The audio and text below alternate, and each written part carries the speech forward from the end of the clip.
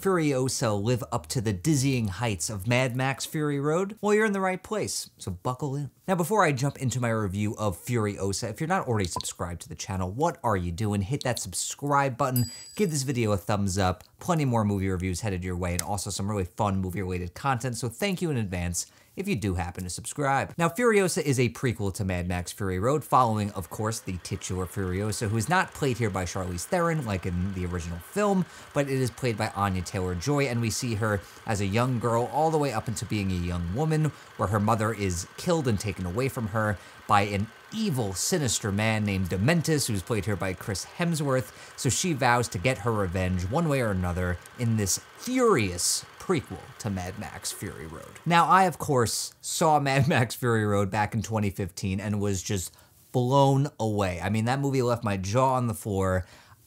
Every time I watch it, I think to myself, how did this movie get made? How did they do this? How did they do that? Why is this movie so fucking good? Why can't I stop watching it? These are the questions I always ponder when it comes to Mad Max Fury Road, and naturally, my expectations were sky high for Furiosa, especially with this cast and also George Miller returning to direct. Now, I'm not usually a prequel guy, but I was actually interested in the story of Furiosa and her backstory. Usually, I like the mystique, I like the allure of not knowing a character's origin story if it's not, painted out for us in the original movies or movie. But in this case, I did really want to see how Furiosa became the character that we met in Fury Road and came to really know and love, and just love is a badass. Now, I was told by a few people going in not to expect a film like Mad Max Fury Road, so that definitely helped me dial in my expectations correctly, and I do implore you, please do not go into this movie thinking it's going to be just like Mad Max Fury Road, because it really is not. This is not like one extended car chase, this is not, wall-to-wall action. This is a movie that has a story on its mind, it's a more character-driven film. Yes, it has,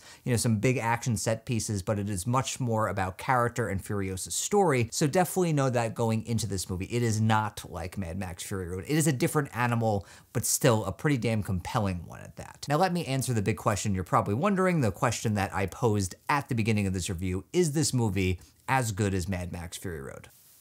No, it's nowhere near as good as Mad Max Fury Road, but I still think on its own, I think it's still a very entertaining, worthwhile watch that I think recontextualizes Mad Max Fury Road in a way that enhances that movie and makes it even better the next time you go and watch it. And having just rewatched Mad Max Fury Road, I think that this prequel does a great job connecting to that film, and you could really see how this would be a great double bill of watching Furiosa and then watching Fury Road and being really fully satisfied and getting one hell of a movie meal. Now, while this movie isn't perfect and does have a couple big issues, at least for me, let me talk about what works in this movie, because there's a ton of it. First and foremost, the performances really solid here. I think Anya Taylor-Joy is delivering some really solid work here. She doesn't get a ton of dialogue to work with like Charlize Theron.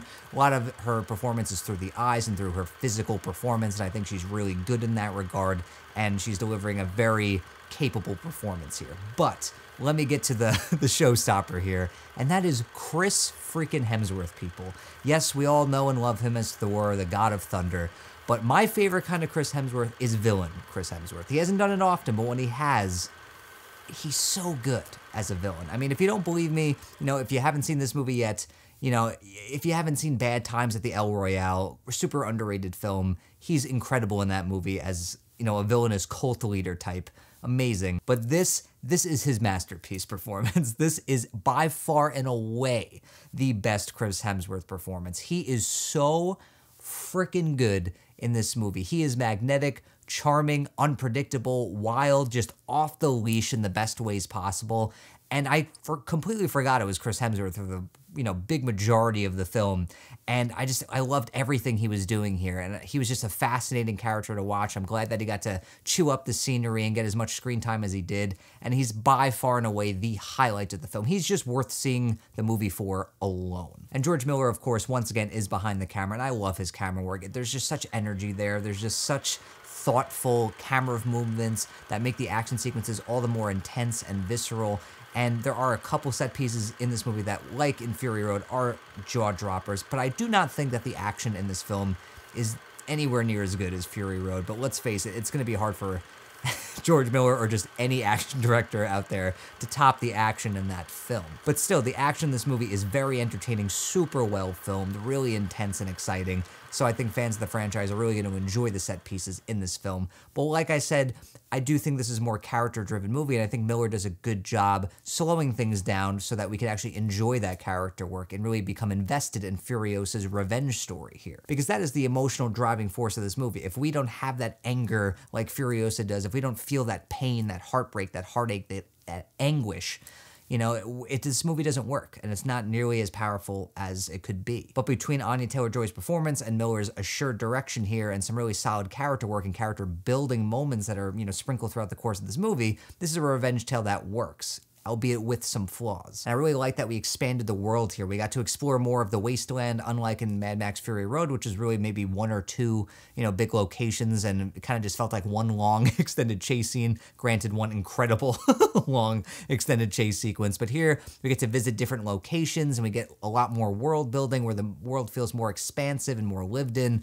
You know, the wasteland just feels just far more epic in scope. But this movie does have some issues. I do think this movie's far too long. It clocks in at about 2.5 hours, and unlike Mad Max Fury Road, which I felt like flew by and I didn't feel the length at all, this one you really do. And I don't know what it is. Maybe you guys can agree with me here, or maybe you've had a similar experience, but I feel like when movies cut to a black screen with like chapter 2 or chapter 3, I feel like it just like inherently makes your movie feel longer. It's just a side note. I don't know if it's just me, but every movie I watch like that, I don't know, for some reason, it just always makes it feel longer.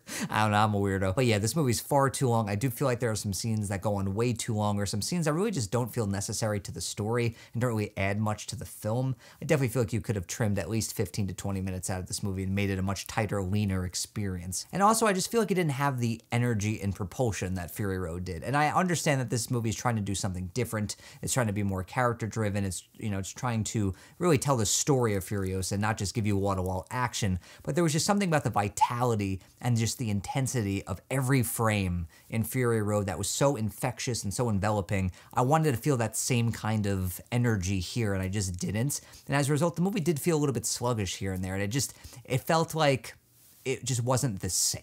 You know, we're in the same world, but it didn't feel quite as good as the last time, like that lightning in a bottle kind of experience. But all in all, I think Furiosa, if you're a fan of the Mad Max movies, you know, especially if you're a fan of Mad Max Fury Road, just go in with the right expectations, and I think you'll really enjoy Furiosa and enjoy it for what it is. This is definitely one of the better prequels that you're going to see come around the bend in quite some time, and while it may not reach the heights of Mad Max Fury Road, I think it enhances the viewing experience of that movie because of how it ties in directly to that film's story and to Furiosa herself, and I think this is a world that I really do want to keep exploring, and I think Miller's got that energy, he's got that talent, he's got, you know, that wheelhouse of his to make more stories in this world and just make them increasingly more engrossing. So I might have left this movie a little bit disappointed, but in the end, I still enjoyed the movie for what it is, and it definitely has the potential to grow on me with subsequent viewings. I just didn't love the movie, but I did enjoy a whole lot of it. So in the end, I'm gonna give Furiosa 3.5 out of 5 stars. I don't think it's a masterpiece. I didn't love it as much as Mad Max Fury Road, but I still really enjoyed it